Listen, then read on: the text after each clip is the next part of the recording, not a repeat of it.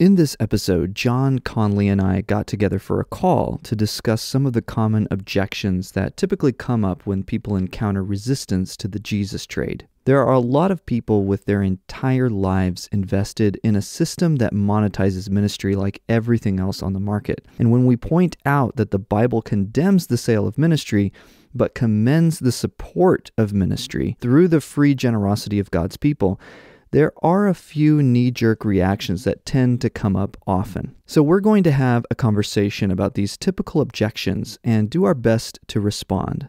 We hope this is helpful and edifying, and we realize that not everything we say in these conversations will be perfect or exhaustive, and so we encourage you to diligently search the scriptures for yourself and weigh what we have to say in the more thorough articles and resources over at sellingjesus.org.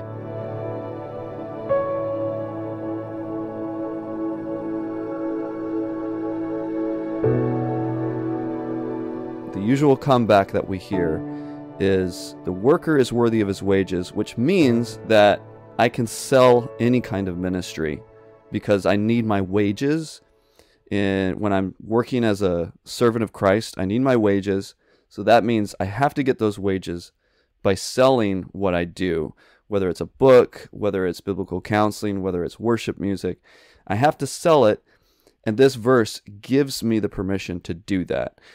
So, yeah, maybe we could read the full context of that. One of you guys have that handy to read? The first time that comes up in Scripture is in Luke 10. Jesus tells the disciples, the 70 disciples, how they are to go out and share the gospel. He says in verse 3 of Luke 10, "Go your way. Behold, I am sending you out as lambs in the midst of wolves. Carry no money bag, no knapsack, no sandals, and greet no one on the road. Whatever house you enter, first say, 'Peace be to this house.' And if a son of peace is there, your peace will rest upon him. But if not, it will return to you. And remain in the same house, eating and drinking what they provide, for the laborer deserves his wages. Do not go from house to house. Whenever you enter a town and they receive you, eat what is set before you." And it goes on. Of course, there's a lot more context than what I just read, but he's describing to the disciples how they are supposed to be supported during this time. And so they are to expect others to support them because the laborer deserves his wages. And in Matthew 10, it says, the laborer deserves his food. So Paul quotes the same verse later in 1 Timothy 5. So in 1 Timothy 5, it says, "Let the elders who rule well be considered worthy of double honor." The widows are supposed to be honored, and so the elders are supposed to be double honored, especially those who labor in preaching and teaching. For the scripture says, "You shall not muzzle an ox when it treads out the grain, and the laborer deserves his wages." So here Paul is acknowledging Jesus' words as being scripture, and the laborer once again deserves his wages. Honor in scripture is often used to describe a price of something or wages. So here it is talking about money when it's talking about honor primarily. And it is indeed the case that elders and other ministers who are working for the kingdom deserve wages. They deserve to be compensated for the work that they're doing. So in your guys' experience, how do you think this has come into the whole discussion as a knee-jerk reaction with people quoting this verse, thinking that it automatically applies to sales or the selling of ministry? Because it seems that it's like embedded or ingrained in people. When you have this discussion with them, it's like this automatic reaction. Yeah, what I've found is that people will read modern financial practices into the text. And so we'll think of things like copyright and royalties and the way that we've established things today, and we'll read them into it and say, well, yeah, Paul's talking about those kind of things, that he would be totally fine with those things. But if we actually think about, Paul's day and the practices they had, it's hard to imagine. You can't even really think of one example where Paul would be doing some kind of selling, or any of the apostles would be doing some kind of selling. For example, it'd have to be like charging an entrance fee to go listen to them speak, or selling an album of worship music. I mean, it's really hard to think of any early New Testament example that would be equivalent to what we're doing today. Yeah, I think there's just a fundamental misunderstanding of what we're saying that would cause somebody to think this verse is remotely relevant to contradicting what we've said, because we have positively asserted it is indeed the case that workers are supposed to be compensated for their work. The question is how and by whom and with what mindset, and we've provided answers to all that. So to go back to this fundamental proof text that we have as our foundation is to misunderstand what we're offering. We're offering a distinction to explain how it is that a worker can be supported while not violating the other commands that Christ has given, such as freely you have received, freely give. Yeah. And I think part of it, maybe to add to what John was saying, is people are so far removed from the biblical world. Many people are so far removed. They cannot put themselves in the shoes of those first century people like Paul or Jesus for that matter. And I remember my pastoral ministry professor, he told me a story about a woman who came to him after church, and she said, "I love your preaching, Pastor, but I just wish you would wear a tie when you preached." And he said, "Well, why is that?" She said, "Well, because Jesus always wore a tie." That's kind of an exaggerated, this is a real story, but it's kind of an exaggerated example, but I think people really are very disconnected often from the first century, and they think of this industrial evangelical complex that we have around us of everything being sold constantly, and they think, oh, of course it's always been this way, and historically they can't imagine the alternative, right? So. Yeah, I remember a really funny comment on Facebook that I read that was a response to some of the things I wrote. And basically the guy compared himself to Paul and actually genuinely believed that Paul was in a better financial position to be able to freely give than he was in today. You know, someone in ancient society was in a better financial position than we are today. I mean, you can't really, right. Even the poorest of poor in our society would still often be better off than Paul was. Yeah. I don't know how you'd get that in your mind. Yeah. So I think that the tendency so much that we see in the evangelical church is, well, my world and my worldview, this current modern world that I live in, and my church and my experience as a Christian of everything being monetized, my job now is to take scripture and find ways to make it map onto that world. And so this one just immediately feels like, oh, okay, I can map this on. It lends itself to that when it really is speaking the opposite. So maybe, Conley, if you could tell us, just unpack a little bit like you do in your book, who is supposed to give us our wages? Is that supposed to be somebody who pays for our ministry, or who is supposed to give us our wages? And how can we apply that today? Right. So the question is, in this analogy that's being given about workers and wages, which is not too stretched of analogy because they really are workers and they really do receive wages, but who is the employer in this context? And both what you see in Matthew 9, which comes right before Matthew 10, and earlier in Luke 10, it is God who is the Lord of the harvest. So it says in Luke 10:2, and he said to them, the harvest is plentiful, but the laborers are few. You know, these are the laborers that are worthy of their wages. Therefore, pray earnestly to the Lord of the harvest to send out laborers into his harvest. So who is sending them out? The Lord is. God is the employer who is to supply his workers. Now, how does he supply them? As we see in the rest of that passage, he supplies through those of his kingdom who willingly would supply.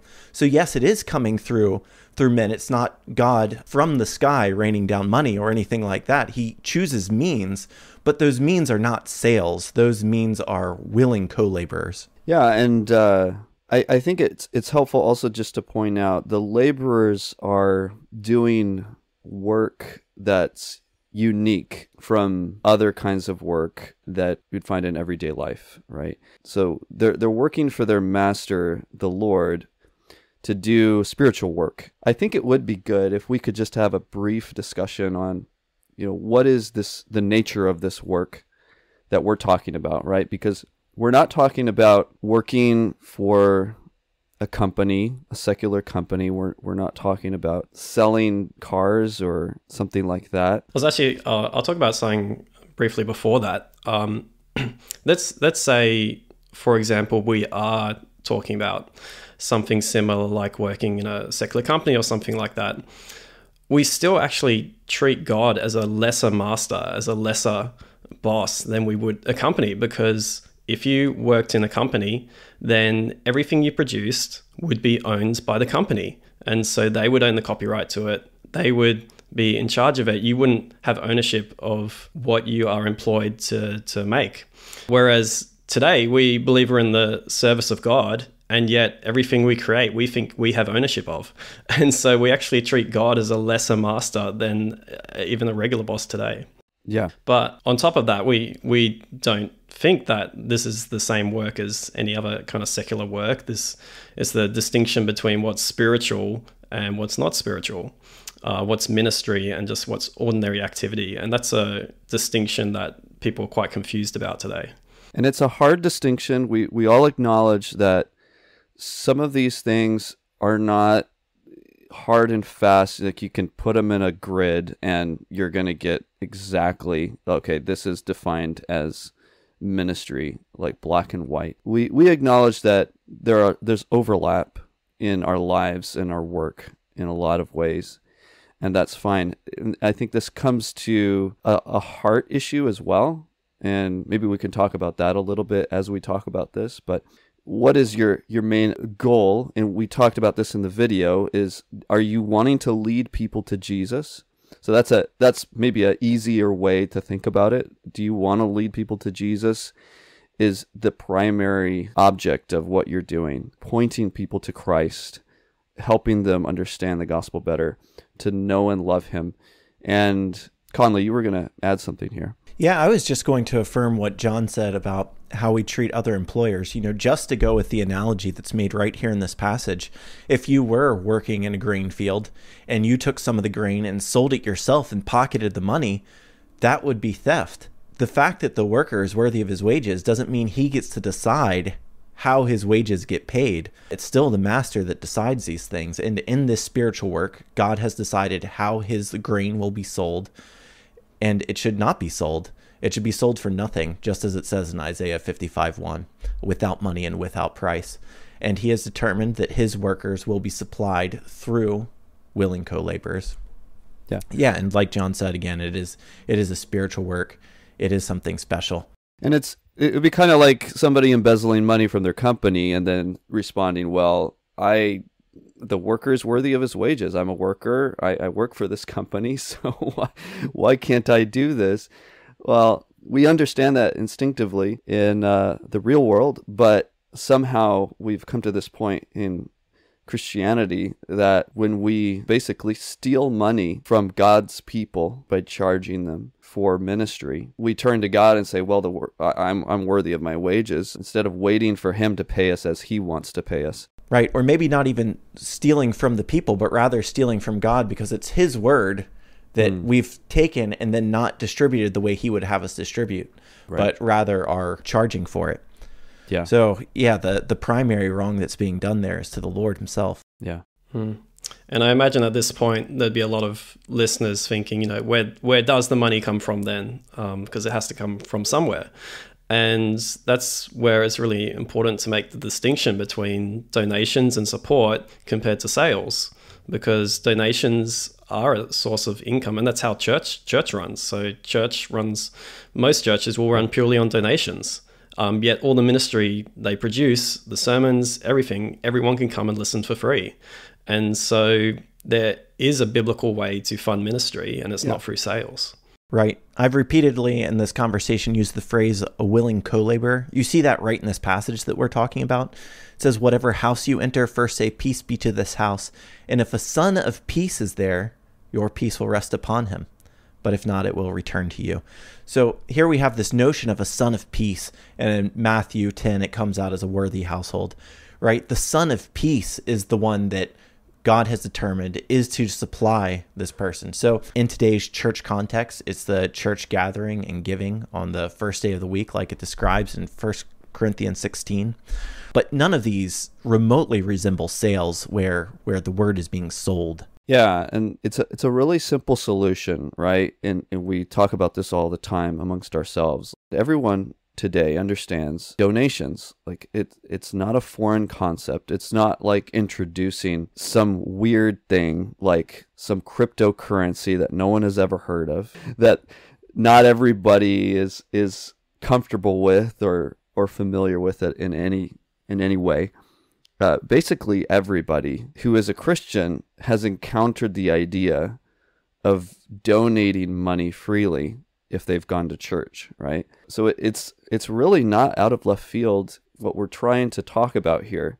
It's really, really simple, that we're just trying to encourage the obedience to this passage, that ministry is meant to live and function on donations. But people really don't like that still. Why do you guys think people still have such a hard time grasping that, grappling with that? Yeah, I have some ideas, but I'll let you guys. Well, I think to echo what you just said a second ago, is this is not radical, right? A lot of people see it as being very radical when they hear it. And in a sense, It is, because a lot would need to change. But if you think about what it is that needs to change, very little of that is the core day-to-day activity of the Christian in the church, right? It's a lot of what happens on the peripherals of kingdom life that would need to be radically upended. Really nothing at the core of it if you're just thinking about typical church operations. And so, yeah, just what you said, what we're describing is not really that radical when it comes to the way the church operates and has operated for a very long time. But then to your second question here of why is it that people have difficulty with this? I think because they see how much the peripherals would need to be upended, and that makes them nervous. The idea of watching tables actually be flipped, that is concerning. Yeah, and I think one of the challenges too for our generation is that those parachurch activities have in some ways become really important parts of someone's spiritual life. And so, it's quite often you'd expect uni students to go to conferences or people in your church to go to conferences to get that extra boost of spiritual teaching, that extra depth that they feel like they can't get at church. And that's a real danger. I guess there's a conversation to be had about whether that stuff is necessary at all. But the fact that it has become part of many people's spiritual lives, that they feel they've gone so much deeper in their faith by attending these parachurch activities. But unlike the church, those things have a cost and they're charged for. And so if you are poor, or if for whatever reason you're not able to attend, you're missing out on that kind of spiritual depth. And I will add that we have to admit that there is a consumerist mentality in many people in the West, right? And we like the therapeutic kind of comfort that we find in purchasing things. And we feel like when we have that in Christianity, it makes it feel more interesting or more comforting or more familiar. I don't want to discount that heavy influence of materialism that we have in our society and our culture that makes people think if we lose that in the church is going to look too different, too weird, too foreign. And I don't like that. I want the church to feel relevant and feel like the rest of my week does. And I'm curious if you could elaborate on what you mean by therapeutic. Like, what comes to mind for me is the Barbie meme, math is hard, let's go shopping. Is that the kind of thing you're talking about? Oh, yeah. For sure. I think it would be naive if we thought that mentality isn't somewhere in the church, isn't infiltrating our churches, right? Yeah, what I've found is that people are aware that we can be very consumeristic and they are concerned about it. So I think there are a lot of people concerned about materialism and consumeristic mentalities in the church, but they don't have the theology or the kind of grounding in scripture they need to do something about it. And so often we will say, yeah, this can be a problem. We should look out for this. But then, they don't do anything and they continue to sell ministry. Whereas if we actually put these concerns to Scripture, be willing to make some hard looks at how we do things, we might actually see some change in the church. Right. The other thing I wanted to mention is the idea of donations for many people that I hear over and over, this objection that, okay, well, maybe donations is correct, but we can't expect people to give that much, right? We can't coerce them. We can't, and at the end of the day, it's a lack of faith, right? People are like, well, number one, either I don't have enough faith to rely on donations to do ministry, or number two, I'm not good at raising money, at raising support. That I hear so much. People, I'm an introvert, I'm not going to be good at raising support, or, I don't feel like it's my gift to go talk to people to raise money or whatever. And so there's those two things. It can't work because number one, I don't have enough faith, and number two, I'm not good at raising support. So there's two classes of answers to a lot of these objections, right? One is the principled answer, right? The principled answer is, it doesn't matter if you're bad at it. If this is really what the Bible has commanded, then we don't have the option of going outside of the framework of giving freely, right, as Jesus commanded in Matthew 10:8. Now, the other class of responses, which are not invalid, but they aren't really getting at the core, is, is that pragmatic concern is it really valid? Mm-hmm. And for this particular one, I would say, first of all, well, if you're bad at it, if you're bad at raising support, should you be doing it, first of all? And then secondly, have you tried, do you know whether or not God's people would not, radically give? And what you see in Scripture is when the people are called on to volunteer, God supernaturally enables their hearts to do so when it is His will that they do so. You look at the construction of the temple, or the tabernacle, when Moses is collecting supplies. You look at Deborah's song as she's praising God for volunteers. You look at Psalm 110 that talks about the hearts of volunteers. God repeatedly throughout Scripture, when He desires something to take place for the good of His kingdom, will supernaturally give His people corporately the heart necessary in order to supply that work. Yeah. Amen. If people who are listening haven't listened to the Pragmatism versus Principle podcast, it's a good one to hear. We're working through that issue in that podcast conversation because that's such a big issue in this conversation, that trumping of principle with pragmatism, just saying, well, it's not practical, so it doesn't matter what Scripture says. It doesn't matter what Christ commands. It doesn't seem like it will work, so we throw it out. Yeah, I was just going to say that I remember the story you gave of someone who decided to freely give their book, and all they did was put a donations box next to it instead of, collecting payment. And so it can be very simple. You don't need to have, business skills, and in some ways it's better not to go about it in a business-like way. All you need to do is put a donations box next to your books, or put a donate button on your website. So it's not too difficult to do. And if you put a fee or a cost to your product, then you're also limiting what people might give. And so someone, you put a $20 cost on your book and they'll give $20, but if you ask them to support the work, maybe they'll give hundreds of dollars. Maybe, some people will give me thousands of dollars for something that people tell me I should put like a very nominal small fee on. Yeah. So you don't want to limit people's generosity either. Amen. And one thing we talk about in that podcast episode is how God uses this means to communicate to us whether we should be doing something or not. This is a great litmus test for everyone who's in ministry. Like, if I'm bulldozing forward on my own strength, on my own carnal wisdom to get, I think God needs this for His kingdom done. I need to get this done for God, and He doesn't provide for it. I think that's a pretty good sign that maybe I'm leaning on my own understanding and not really doing something that's strategic for his kingdom and what he wants.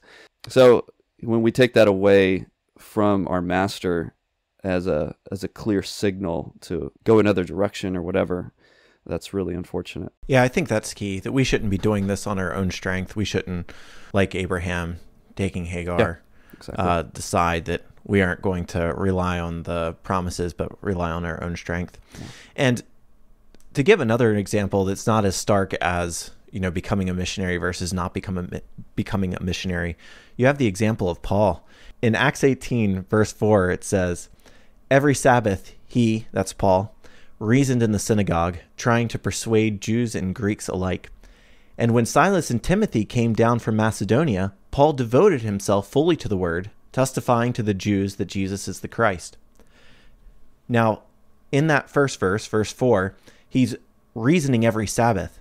Then, in the next verse, when some visit him from Macedonia, he says in Philippi, was the only one who had partnered with him in giving and receiving. And you see later in 2 Corinthians has supplied him in order to do the work that he's doing in Corinth that we're reading about here in Acts 18. What's happening here is Silas and Timothy are coming with support. And at this point, he then devotes himself fully to the word. He then goes full time. So Paul, when he did not have the supply to be full-time, was not full-time. Then when he did have the supply to be full-time, was full-time. So even Paul himself, an apostle of God, was operating on this principle of only doing what the Lord had supplied him for. Yeah, that's a really good observation there. And thank you for bringing us back to the text. Let's continue with another really, really common objection, that you shouldn't muzzle the ox when it treads out the grain. We hear this constantly when we have conversations with people, just like the worker is worthy of his wages. This is the standard snarky comeback that we might see if you encourage people to stop selling the gospel, which you would hope was just a very simple thing, but it comes back over and over. I'll just say something briefly, and that's that this and also all the other metaphors and examples that Paul, for example, gives about how ministry should be financed. It's very flawed to understand that in terms of sales. So if you're saying that you shouldn't muzzle the ox means that you can sell ministry, basically you're saying that the ox will take a bite out of every single piece of grain. And so, if you think of all the grain of all the ministry you're doing, and you're charging a fee for every book that's sold, every conference ticket, then you're saying that the ox is going around and biting every single piece of grain. Whereas what that is saying is that the ox is, supplied and is able to eat while it's working, but it's not taking advantage of every single thing it's doing. Yeah, and to expand on that further, or it would be like the ox refusing to do anything until you gave it grain up front. Right. Yeah, I think those are a lot of good points. Just to let people know where this is coming from in the text, that's 1 Corinthians 9 and 1 Timothy 5. And really, this is no different than the first objection that we looked at. These two come side by side in 1 Timothy 5. He says that, for the scripture says, "You shall not muzzle an ox when it treads out the grain, and the laborer deserves his wages." So Paul groups these two things together. Mm-hmm. Those who are objecting with one are objecting the same way with the other. And so really everything that we've just said about the worker is worthy of his wages applies to this text as well. Yeah, I agree. So I guess we can move on. That said, not spend too much time with the ox. Conley, you just wrote an article about this objection that we're going to talk about now. And it's on the website, sellingjesus.org. People can go check that out at length. And the objection is that Jesus' command doesn't apply today. So it's great that you guys understand Matthew 10:8 and all, hurrah, but yeah, it doesn't apply to me today. First of all, I guess it's worth pointing out that to someone who is reading this text directly, it might really seem like it doesn't apply today. It says, "Heal the sick, raise the dead, cleanse lepers, cast out demons, you receive without paying, give without pay."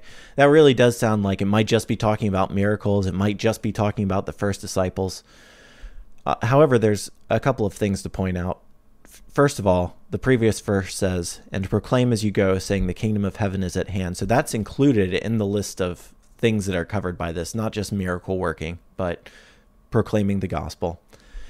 And secondly, a reason is given here. He says, you received without paying, give without pay, or in most translation, freely you received, freely give. So if it is still the case that we freely received the gospel, it's still the case that we should be freely giving the gospel.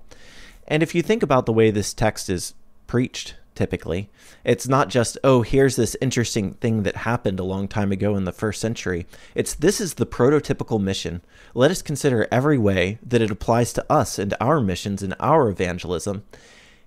And does this reason not still apply to us? It does, just as many other things in the passage do. Why is it that we are supposed to be as wise as serpents and as innocent as doves? Because we're still being sent out as into the midst of wolves. These things are still the case throughout the passage. There are many principles to be applied when there is a reason given that still applies to us. And here there is a reason given that still applies to us. And I guess just one more thing that I would point out is that some people think that, well, this doesn't apply to us today because what we are giving is not a supernaturally given gospel. What we're giving in a lot of our teaching is just something that we've earned or worked hard for with natural study, right? I'm not giving the gospel. I'm not selling the gospel. I'm just selling teaching to those who already know the gospel, perhaps. Maybe I'm teaching Christians and I'm teaching them stuff that I've learned by hard natural study. But 1 Corinthians 2 makes it very clear that what we are offering is not words taught by natural reason, but words that are taught by the Spirit. And that's the case to believers too, not just to unbelievers. And if we're teaching words that cannot be taught by human wisdom and must be taught by the Spirit, it is still the case that this understanding is one that has been freely given to us, and therefore we must be freely giving it to others. Right. And basically what you're saying, if it isn't given by the Spirit, is that the work you're doing, the Holy Spirit has no part in. So, I think most people would hope to be able to say that the Holy Spirit was guiding them in their work. Right. Yeah, absolutely. And as stated before, this is something we've recently published an article on, and Lord willing, it will soon be an episode in this podcast. And so we'll dive much deeper into that one there. Yeah. If you go to sellingjesus.org and you click on Learn, you'll find it there. I think the other thing I was going to say is that the current understanding of how ministry should be financed is mainly based on those teachings about the worker being worthy of his wages and don't muscle the ox. But that's kind of like a lower limit. Like that's, we shouldn't let pastors and ministers go poor. They should have food to eat. It sets a minimum standard, but there's no upper limit. There's no restriction on how much can be earned, and it's very subjective as to when you think a minister is getting paid too much. And there's no really standard to kind of put a cap on that, which is why this verse is so important, because it does put a cap on it. It says, you can be supported, but you shouldn't be selling, you shouldn't be profiting from ministry. And so without this verse, there is no biblical limit on how much you can earn and how much you can profit and peddle the word of God. Yeah. Or what you can sell as far as like baptism, the Lord's Supper. Yeah, the Lord's Supper is an interesting one. We value it. I think most Christian circles value it highly in different ways. And that leads us to another objection, which is really, really common. It's the next really snarky one after the don't muzzle the ox is people don't value what they don't pay for. So I guess we don't value the Lord's Supper very much because we do not pay for it. This is one of my pet peeves, so I'm going to talk about it a little bit and I'll let you guys chime in. So I think the first problem with this is the reasoning assumes that this modern conventional wisdom from the marketing manipulation machine allows us to obey our own kind of ideas and disobey Scripture. And Paul's policy was to do ministry free of charge, and we've already talked about that. So it assumes that this modern wisdom allows us to disregard Scripture. I've tried to trace this idea throughout history. The farthest I've gotten back so far, because it's kind of a hard idea to trace, but maybe I'll get there someday. So far, I've found this to be the mentality all the way back to 1804 with the founding of the British and Foreign Bible Society, who actually said that they were going to charge money for Bibles, even if it was a very small amount, and even if it was to the poor and the destitute. They were going to sell Bibles because of this principle, what they thought was a principle, that you don't value what you don't pay for.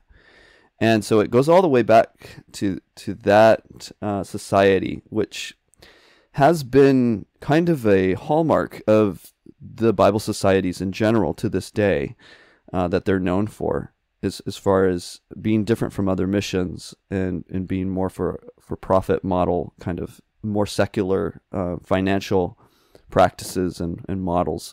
Number two, it fails to account for many facts and realities that exist all around us. So Google, we don't pay for Google searches. It's free. We value it extremely. I doubt anybody would say, no, I don't value the ability to search with Google because I don't pay for it. Libraries, another great example. Friendship, parks, fresh air, sunshine, rain, the beauty of creation in general. Realities that exist all around us that we don't pay for, that I think everybody would say are extremely valuable to them. And then number three, this fails to explain why conventional wisdom also says that the best things in life are free, right? Isn't that the conventional wisdom in all the songs that we hear and stuff like that on the radio? So if the best things in life are free, why do we value them? Right? Why are they the best things? Number four, this idea fails to understand that valuing things mainly because of their association with money is a heart problem. So if a man says, for example, I really want to divorce my wife, but I spent so much money on the wedding that, I guess I won't divorce her. That's the wrong reason to stay with your wife. It makes you a servant of money rather than a servant of God.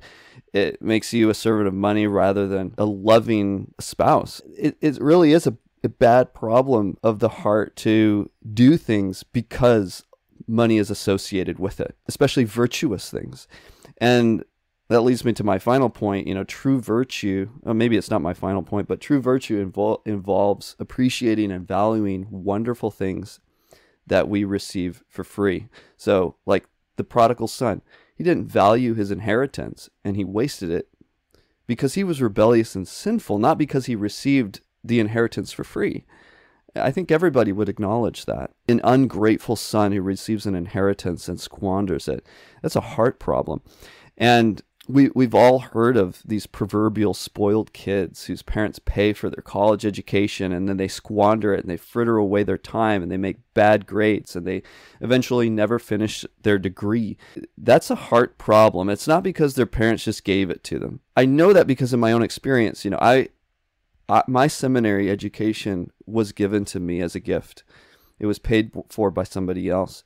And because of that, I felt all the more grateful and wanted to show that gratitude and honor the giver by making the best grades possible. So I did, and didn't fritter away my time and just not value this education at all. So I know it from my own experience. And I think it's an insult also if we say to, let's say, a preacher, the only reason I valued what you had to say was because I paid for your sermon. And I think it's an insult to God to say that his word has no inherent value and we must make it valuable by paying for it, right? There's just so many levels to this that people haven't thought through before they just throw out that snarky remark, oh, you don't value what you don't pay for. But we hear it all the time. And then finally, I'll just say that this mindset is failing to be consistent, because if it were true, then Jesus would have charged for his teaching. We should charge for the gospel and every other ministry and means of grace, such as the Lord's Supper and baptism and prayer. So people will take it seriously and value it. Anyway. Yeah. I think it's primarily a cultural thing, and it's unfortunate. I think this says a lot about the church and ministry that, the highest quality teachings, the most useful spiritual resources are considered to be the ones that have a high fee. And, the culture can be changed. You look at the tech industry especially. You think of all of the free products out there, not just Google Search, but Gmail and Google Contacts and Google Chrome and all the different free software we have. We've slowly grown to understand, okay, so free doesn't mean bad quality. Actually, it can be really high quality. And so once you have that cultural adjustment, people will start valuing free products. But at the moment, usually when you get a free ebook or a free ministry resource, it's given for free because it's to tempt you into buying something else, or it's because it's just not very good. Whereas if we start producing really high quality Christian content that's free, that culture will start to change. Yeah, can I offer some pushback here? So you mentioned the example of students having to pay for their own university or something like that. Maybe you all know of cases where someone went to school later on in life and they had to work hard to earn the education. They actually did work a lot harder than the younger students who were there on their parents' dime. Or I know when I end up purchasing a book, I feel a little more obligated to read it so that I'm not, just wasting my family's money instead of, something that might have just been handed to me somewhere. So given that examples like that do exist, how would you respond? How would you respond to the fact that sometimes people do feel an investment because money changed hands? How does that affect what you would say about this? I would say that reveals the way that our materialism, our love of money has crept into our hearts. That's what I would say. And it's in my heart too. Like, I don't think any of us is completely free of that. Completely free of that tendency to ascribe value to something because of its association with money. I'm not sure if that's always like sinful, but what I would say is I think it does reveal something going on in the heart that probably needs to be looked at. Because like I said, I don't want to have my life driven by money because it feels like it's taking on a master's role, right? And so if I'm reading books just because I paid for them, like in a sense, the money is motivating me more than my interest in the subject, more than my love of wisdom or whatever, right? And I want to be free of that. So I don't know if that makes sense. Yeah. And I think part of it too is it's thinking about it a little backwards. Jesus gave these parables about the man who goes and sells everything he has so that he can purchase the field to get the pearl. Like, the valuing it came before, the money changed hands. This guy would have taken the field for free and he would have valued it just the same, right? So what's going on there is not necessarily that, if I charge for this, then people will value it. No, people will value it and they'll be willing to, make sacrifices for whatever because they value it, not the other way around. Right. And I think there's a lot that's going on that's backwards in this thinking in another way too, which is that God is very wise. This is a very wise thing that I think, therefore this must be what God thinks. This is how people think about love, right? God is love. Homosexuality or, take some sexual ethic, and fit that into your definition of love. And then therefore God must support this thing because this is love. Right. And so this is what's going on here. We're not actually going back to ask the fundamental question of how does God define what right ministry fundraising is? How does God define what love is? We're assuming that because God is all wise and we think this thing is wise, he must support it. That's a backwards way of handling it. We shouldn't say that this is pragmatic. This actually produces results. Therefore, God has to be on board with it. We should be asking, does it actually produce results? If God has said that he desires something else, we should be willing to question that base assumption rather than start from there and then assume that God must be in favor. Right. That's a good word. And I think you're right that it's kind of like two levels removed from the core of the issue. It's kind of a distraction almost from the core principle or the core problem is, okay, are we actually following Christ? Are we doing this in the spirit of Christ? What has Christ commanded? And then this is like two levels removed, like, oh, well, let's get rid of the principle, base it on pragmatism, and then, this is a good pragmatic principle that I've heard all around me, especially by marketing companies, and so let's do it. Something else came to mind when you were telling the story about the Bible societies and them selling to even the poorest of the poor. I once ran into a Hare Krishna who was giving me a Bhagavad Gita, and he really wanted me to purchase this. It didn't matter if it was just for a penny, but he wanted me to give him something in exchange for it. I told him there was no way that I was going to support him with even a penny. But he's like, no, it's very important that you at least give me a penny for this, because, you know, he really wanted me to have felt invested in it. And really? I think it's so funny how, you know, he was just so direct about this. And we have Christians doing the exact same thing. Yeah, wow. Okay. How interesting. Let's move on to one more question here. And that is objection, right? That this is just based on one verse. So, yeah, Matthew 10:8, you know, that's just one verse. Why should we base such a huge issue in the church on just one verse? How do we respond to that? Well, we also have 2 Corinthians 2:17, so we actually have two verses. 3 John 7 and 8, so that's 3 and 4 verses. Right. Then we have Right. Gehazi and Naaman, that's in 2 Kings 5. That's, you know, a lot more verses. And then we also have the story of Simon. We have Micah 3:11. We have 2 Corinthians 11. And we could keep going on. There's a lot in scripture about this. When I first started studying this, I thought that there were just going to be a couple of texts, and I wanted to write my thesis about this. And I thought, you know, I'll just study these two texts, and maybe I'll write a lot of speculative application. And, you know, it won't be that great of a thesis, but I care about this topic, so I want to see, you know, how much I can get out of it. I had no idea how much there was. There is just a ton on this. Paul talks about it constantly. If you think there are other topics that he barely touches, you know, the Lord's Supper, something really important in the Christian's life, he spends half a chapter on. But ministry fundraising ethics, he's got whole chapters on this, and it's just repeatedly he is bringing this up. There's so much on this topic. Scripture is really concerned about it, because that medium of the way the gospel is communicated freely says something about the content of the gospel, which every Protestant Christian should know is so important, that the gospel is free, that it is not by works, because it is freely given by the grace of God. Yeah.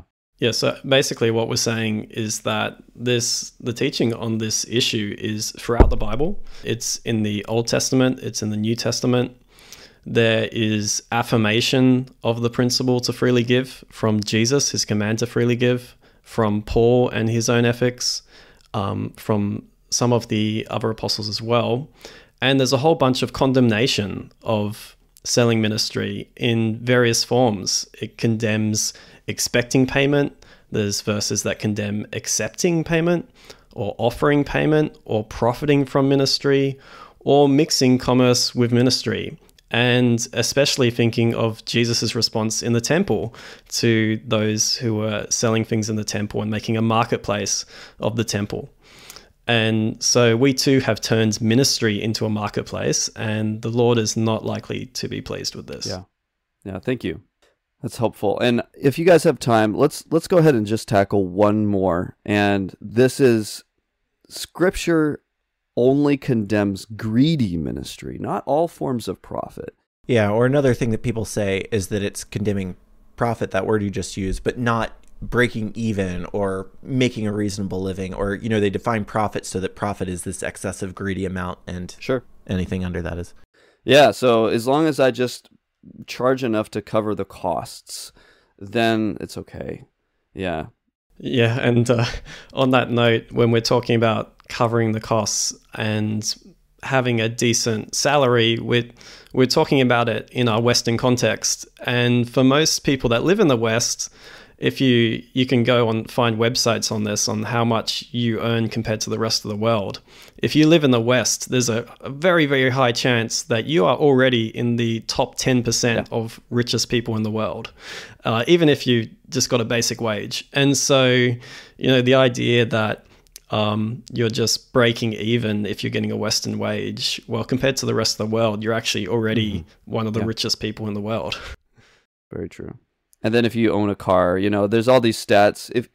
I highly recommend everyone read Money, Possessions, and Eternity by Randy Alcorn, because he does talk about that at length. It's the stats on that, which, you know, we're in the top 1%.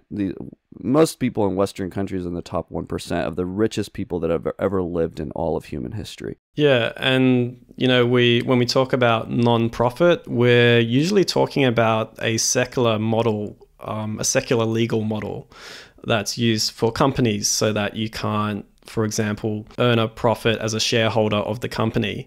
But you can still pay your CEO $1 million or even higher and still be classified as a non-profit company. And so we're often basing these ideas of profit on what the secular world has come up with. And we're using practices that are designed to make a profit. And so, for example, almost all Christian music and books is using a system of royalties that doesn't have a limit. And so almost all Christian artists and all Christian authors have no limit on what they can earn from their book or their music. And so even in a non-Christian sense, it's for profit. And so, if we're saying we're not doing it for the profit, then why are we using financial models that allow us to make a huge profit? I mean, most people will come back and say that most people won't even earn that much anyway, yet you're still opening yourself up to the chance of earning a lot. And so some authors do become really popular and earn a lot of money. And, where's the accountability in that? Those who would focus on greediness or profiting, there certainly are a lot of texts that talk about greed. Profiting in that sense, I don't think there are any texts that talk about that. We were just talking about this earlier. A few translations of 2 Corinthians 2:17 insert the phrase for profit, but that's not really there in the original text. It's just kind of an interpretive phrase they've thrown in. But you look at these passages that condemn selling the word, that aren't just talking about greed, that condemn selling the word, like 2 Corinthians 2:17 or Matthew 10:8. And where do you get, it's okay to sell as long as it's not too greedy? It's just not there. It's just not there. And so you got to bring the receipts. Yeah. It's another example of taking scripture and trying to map it, force it into the mold of my culture. Trying to make it say things that are more comfortable to my situation. Yeah. I think a lot of this really does go back to the heart of considering principles over pragmatism. Almost all of these objections really come down to either not taking the time to hear out what's being said, the worker's worthy of his wages. We affirm that. Are you really understanding what the alternative we're offering is? Or two, are you so focused on the pragmatics that you can't entertain the principle that we're offering here, which is simply the principle that Scripture is offering? Freely you have received, freely give. Thank you for listening. Once again, we hope this was helpful, and we plan to do more like it in the future. And we'd encourage you to continue meditating on the radical generosity of the God of the Bible and partner with us in spreading the word about this podcast, the YouTube channel, and sellingjesus.org as we pray for a new reformation that abolishes the Jesus trade.